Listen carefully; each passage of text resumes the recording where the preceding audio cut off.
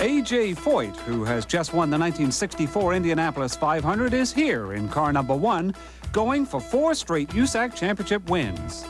He grabs the lead from pole sitter and 500 runner-up Roger Ward to set the pace in the early stages. Ward hangs with him and takes over the lead at 30 laps. Jim Hurtubise, who ran third to these two for many laps in the 500 before dropping out, is right behind them.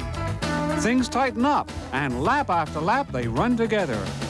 Ward bubbles out of a turn, but still leads. And apparently something is wrong with Roger's car. He slows, Foyt tries to miss him, and Hurtubise unavoidably rides up over Foyt's wheel. Herc hits the wall, and fire erupts as he slides to a halt. He'll suffer major burn injuries, but miraculously will be racing again in less than a year.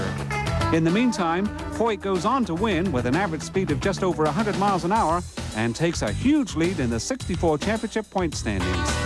A.J. is happy to win, but his thoughts, and those of his colleagues, are still with the seriously injured Hurtubise. For Speed Week, this is Donald Davidson.